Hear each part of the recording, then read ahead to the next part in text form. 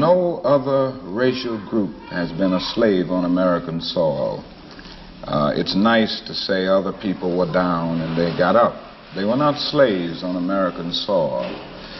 The other thing is that the Negro has had high visibility.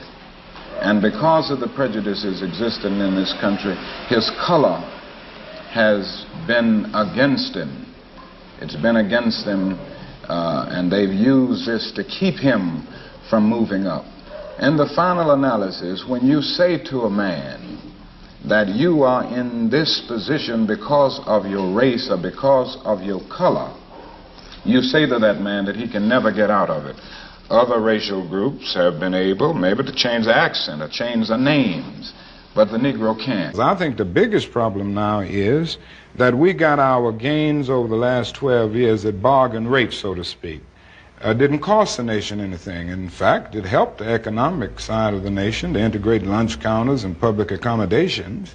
It didn't cost the nation anything to get the right to vote established.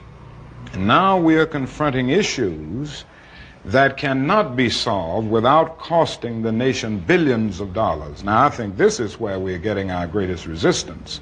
They may put it on many other things, but we can't get rid of slums and poverty without it costing the nation.